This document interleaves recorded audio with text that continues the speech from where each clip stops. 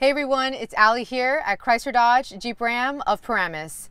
It may be chilly out there, but you don't have to worry about that thanks to the heated front seats and steering wheel available in the 2022 Jeep Compass.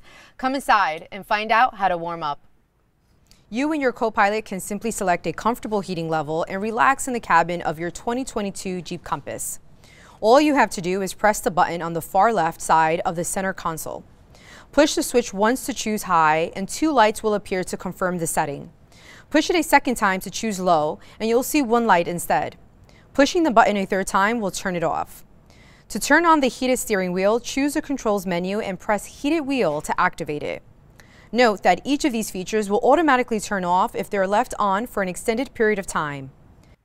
Stay cozy in the 2022 Jeep Compass, available now at Chrysler Dodge Jeep Ram of Paramus.